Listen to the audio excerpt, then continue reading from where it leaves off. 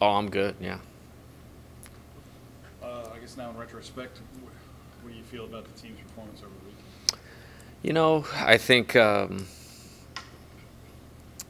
just kind of looking at it phase by phase is how I typically do it. Um, I think winning and losing starts and ends on the mound. I do not think we pitched well. I think there's a lot of things that are correctable that we need to go back and look at and do, which I think we already started doing that. And then defensively, we did not play our best. I think we have a good defensive team. I want to be very clear. I don't think we played great on defense. Offensively, there were a few bright spots. And what I told the team, last night is, scoring 18 runs over the course of a weekend or averaging 6 a game, it's not enough to sweep, in league. It's not enough to win all 3 games at all. I do think it's enough to win 2 out of 3, if the other elements are in order. And so I think it gives us a baseline there.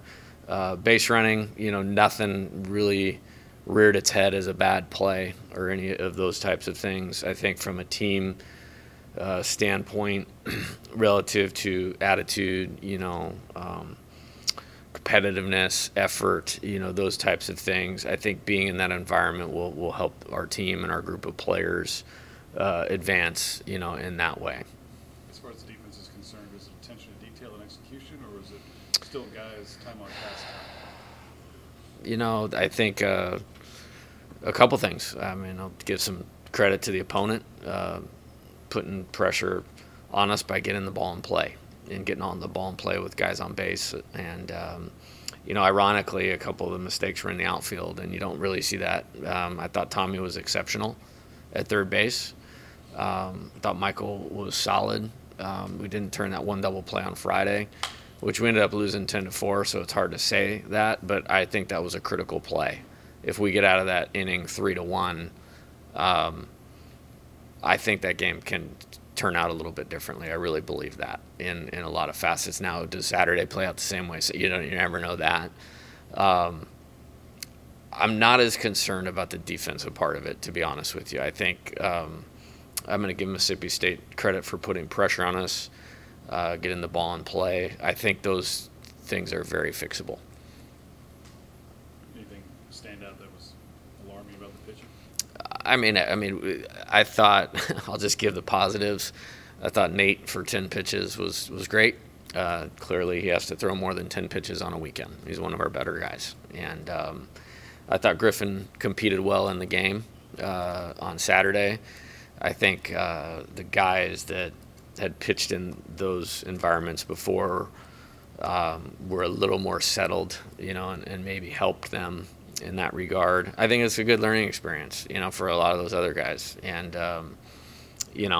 there's just a lot to that dynamic that will shake out and will get figured out. I mean, to this point, it's pretty hard to argue. And again, I know it's not the same thing, the non-conference and the conference schedule, but I have good optimism that we'll pitch better, and we'll pitch better this weekend. I think a lot of people would use the phrase "wake-up call," but is it more of a no, these guys are no. I don't. That's they weren't going in there and not wanting to win, and in some ways not prepared to win. We got beat by a team that played really good 2 out of 3, and one message for me right now is to them is when it's going well. And it's gone well here for most of 2 years, and it's gone well for this team. This year it's never really as good as it seems, and when it's bad, it's not as bad as it seems. It's how you look at it, and right now we need to look at improvement and in every phase of how we play, and that's all we can do. And it's certainly not getting any easier, and so that's not a surprise to anybody. This is a really good conference schedule that we have, and I would include that team that we just played in that. It was not a surprise to me. Those top 5 in the order are really, really good, as they showed. Their pitching coach is doing a nice job. They got them throwing strikes, and they played in a good atmosphere. That's the first time at that ballpark that I've seen it like that. I've had a lot of good success there in the past, and they had a very good home field advantage this weekend. What did State do at the plate that made it such a guess, end up being a difficult task for you guys? Just kind of going through guy by guy.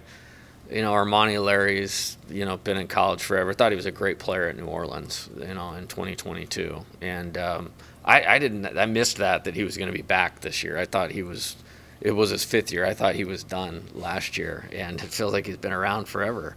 So kind of a Gavin Dugas type, guy, and I respect him as a player and as a competitor. David Mershon is one of my favorite opponents in the league, man. He's a really good player. He's a really good player, and he's put on 25 pounds and has really good instincts and takes tough at bats.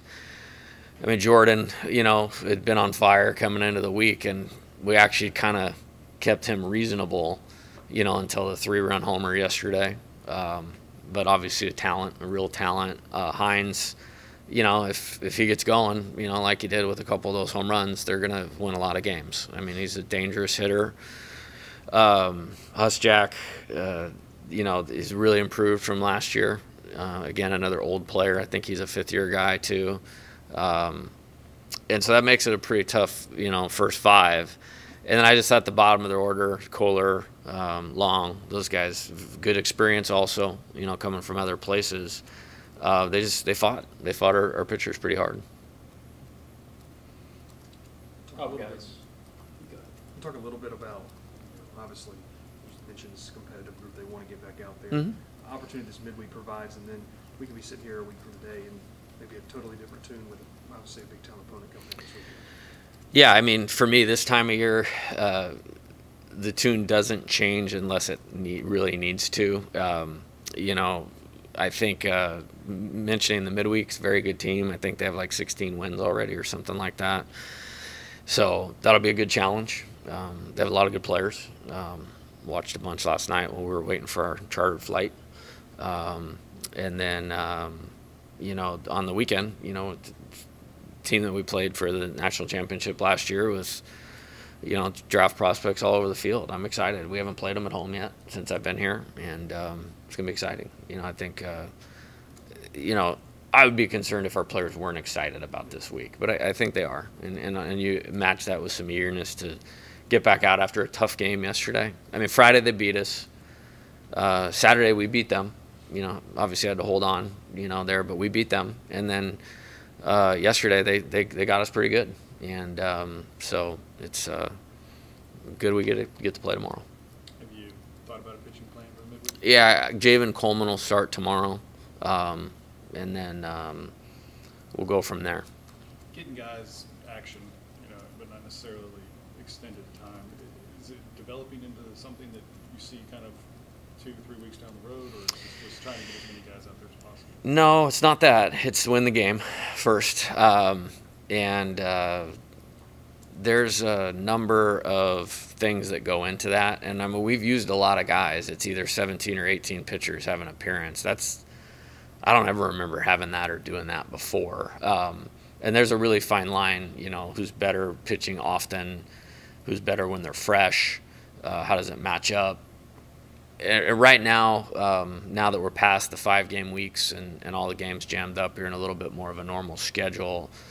I think that'll help that group a little bit, not just from maybe there's not that extra game where you're pushing a guy into a second or third appearance or not. You can match up a little better. We can work a little bit too. Some of these guys, we need to practice. We're practicing at 1:30 tomorrow before we play a 6:30 game. We haven't had a ton of time of that, and it's something that I'll look at in doing the schedule moving forward and make sure we don't get caught up in that time of year of travel on the weekend, travel for a midweek, play a 5-game week, and then into league, because we need to get on the field, with them. Looking around the SEC, anything surprise you? I did not pay much attention, to be honest. For me, they're all really good. I mean, it's something else right now. It was the same last year, and there's a lot of talent, and there's a lot of teams that present things that are tough to deal with. So that's why you kind of have to focus on yourself. And I'll be honest, I kind of did that.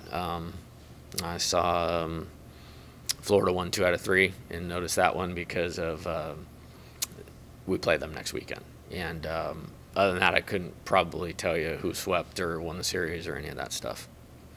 How guys like Luke and Gage responded since their starts? I talked to Luke a little bit on Saturday, and he's just such a professional about how he goes about his business and so competitive. It's like I'll be better this week. And you know, I thought he gave us a chance to win without his best stuff, and you know, we kind of got caught in that middle part of the game right there where you know, it's tough to kind of take him out. Like I probably could have got him out maybe a batter or two quicker, but the guy had thrown 24 scoreless innings, and for my book right now, that's who I want on the mound, and he's earned that right to do that. And so I expect that. You know, Gage is highly competitive as well. I haven't talked to him. You know, I didn't talk to him yesterday. You know, was focusing on the game, but I'll get in touch with him today or tomorrow. But he's certainly talented, as he's proven to this point, and I'm sure eager to get back out there and compete this weekend. The staff as a whole, collectively, what did you see body language-wise as the weekend progressed? Oh, they want to do better. I know that. I mean, if they're okay with that, that's not okay. I mean, like, you know, but I have good faith that it will be better. And, you know, I've had games like that or weekends like that in the past where you felt like, man, that was inevitable, like it was coming because of maybe a talent deal. I haven't coached at LSU my whole career, you know, so I have a little more optimism that these guys will be able to respond to that. And there's a few guys we need to push up the chart a little bit. Like they have more talent, you know, than where they're at right now, and it's our job to help them get that out of them. And then the pitching roster for the weekends is very fluid right now, and that's not a bad thing. That's a good thing. In today, like we're splitting the off day a little bit. Some guys are going to get on the mound and work today in preparation to potentially pitch tomorrow. And if they don't pitch tomorrow, then we'll have like a simulated game thing on Wednesday to make sure that there's a lot of guys. Like I'll give you an example, like Micah Bucknam. His first outing, he was lights out. Like lights out, and I was so excited about it. I put him out there the next day on one day's rest, and he didn't necessarily throw great, but in that one outing, he showed me like, man, like there could be something here. Like that's a guy I'd like to get back on the mound, and just haven't. And we've been keeping the run totals low until this weekend, and we didn't. So we need to go back to the drawing board a little bit and make sure we're pulling the best out of each guy in terms of how we train them, how we prepare them, how we pitch call for them, all of those things to maximize their talent. And so we're deep diving a lot of that right now. Was it tough adjusting to an offense that was just so aggressive early in the counts? You know, I mean, that's what they do. It's our job to respond to that, you know, in terms of pitch execution. And with a few of our guys, I would think that would actually work to their advantage. It didn't. It did not this weekend. So that's something we need to look at and we need to be better at this weekend, because there's some teams in the SEC that profile that way, that will attack it that way. How about the job Christian's doing for you? Kind of finding himself? Yeah, I thought Saturday was great. I mean, I literally, like, hey, you're getting a double play ball right here. Like, I don't think I said Tommy, but it's like left side of the infield. Like, it's coming. Like, just throw this pitch with really good conviction. And he did it, and I was really proud of him for that. You know, got a couple guys out, had a couple good strikeouts early in the inning, and then we weren't able to finish that inning. But I see some things that I like, and feel like there's been some good improvement there. The outfield, do you get enough data on that now to feel good about where you're going, or is it still seeing what? Yeah, I mean, no. I mean, and what I mean by that is, and this is a good thing, I just think a lot of them are the same, and across the board, a lot of them are the same. I think Josh played well this weekend, and I would expect him to, you know, having the experience that he does. And there's some guys that provided some good things in the weekend, but, you know, we're just not where it's like, okay, this is what we're going to do. And, you know, until I feel convicted about that, we won't. It'd be undermining our opportunity to use our roster effectively. And I would love it, you know, if two guys said, hey, I mean, I'm playing. That's probably a pretty good sign for how they're playing in our team. But I don't feel that way. And then you get into this dynamic that's super important, is like, you can't have them going out there playing for the next opportunity. They got to play for that opportunity and execute their job. And sometimes with players, that's just part of their growing process. And they're going to have to do it when they show up in a, you know, minor league spring training and there's 33 outfielders out there. So I guess in that way it's good for them. Do you have a updated timetable on Jaden and Chase? You know, Jaden threw a competitive bullpen on the field on Thursday night at Mississippi State, and that was very positive. And so hopefully sometime in April would be my guess. Chase is not, as, like I said, he's pretty much 2 months behind that. We're not to the point in the calendar where we could say, hey, we could move that up yet. Is there an update on Ethan Fry? He hit batting practice on Saturday and Sunday, and we're hey, out of 1 out of 10 being the best you ever felt in your life, you know, where are you? We're creeping to the upper half of the scale. So we'll see. But the guy I'd like to get in there, you know, in terms of what you were just talking about, Michael, with the outfield situation. You know, his availability a week, 2 weeks, I'm not quite sure yet. And on Sunday, your decision to start Ashton Larson at DH, what did you sort of see from him? I thought he did a great job. I mean, he smoked the ball the first at bat, drew a walk. They got that 3-run inning going in a 2-strike count, and then doubled to left center field. He's going to be a good player. And, you know, when I mentioned not being settled, it's because of, you know, Ethan had some good at-bats before he got hurt. Ashton in a SEC game, you know, took mature at-bats, and that's a good thing. And so we're just going to keep developing all of them and then play for that game that day. And then hopefully over time, you know, you could feel like you could settle into something. Brady Neal kind of inserted himself in that outfielder mix. What did you like from him this weekend? I liked he had the bases loaded walk in the inning where we tied the game. I thought Saturday he showed good poise on making some plays on some balls went up in the air, and that was the game that it was obviously a little wobbly. We're off to a great 9-1 start, and they're chipping away, and you know, a mistake, you know, out there could have really impacted the game. And played clean. He obviously ran past the one yesterday. You know, I didn't seen that on video or asked him what happened, but you know, he swung the bat well leading into the series, and you know, with trying to balance the lineup, get matchups that fit against the opposing pitcher and that also benefit our pitcher in terms of defense. You know, right now I want to get him going and have him in there, because it's one of those guys, when he plays well, we tend to do well. Some value in that atmosphere that you talked about? Oh yeah, 100%. Well, it's going to be the same. I mean, moving forward next weekend, and then you know, the one after that. So, and yeah, I mean, it's, again, hat tip to them. That was what you think about when you coach it in the SEC. And like I said, I've just had good fortune. I haven't really seen that. You know, I mean, we swept them in 22, won a super regional there. I hadn't seen that when the game was going in their favor. And boy, they get going. And good atmosphere. Thoughts on Louisiana Tech tomorrow? Yeah, like I said, a lot of wins. Lane's a good coach, confident, have some old players. Again, like, I guess this is the last year of the COVID. Like, you'll look at a name on a scouting sheet and going, like, how is this guy still in college? Like, and they're probably saying the same thing about Travinsky, you know what I mean, or Mac Bingham, you know what I mean. But they have a few of those guys, and they do good. They have a good coaching staff, And you know, it's gonna be a good game.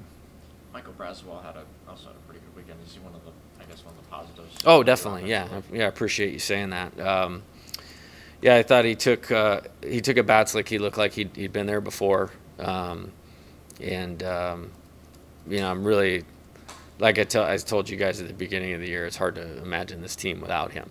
You know, and I think the best is still yet to come. So, yeah, I thought that was a positive.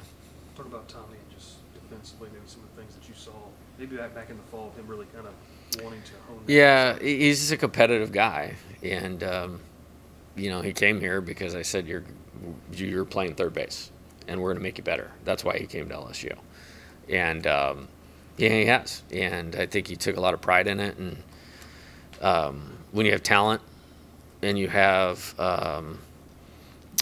determination and you have a specific plan to do something well, you can get better at it. And I think all those things combined have made him a better defensive third baseman. And he played exceptional this weekend.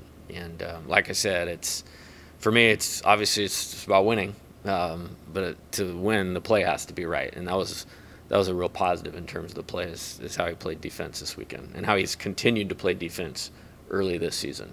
Feels like that's not something just helps him personally with his future, but also you guys. Oh, later yeah. down the line. Yeah, well, it's both. Yeah, let's not kid ourselves. It's both. I mean, that place was packed with high-level professional baseball people this weekend. People don't, I mean, the players don't know because they know what they look like. I know what they look like. And the dudes that were pulling the trigger on the picks in the first round, they were there this weekend, a lot of them. And so, you know, I think he's one of the best. We were talking about it yesterday. Like, he's one of the best players I've ever coached, and certainly one of the best players in the country right now. And I thought he hit like that. I thought he defended like that this weekend. Good. All right, guys. Thank you. See you tomorrow. Thanks, George.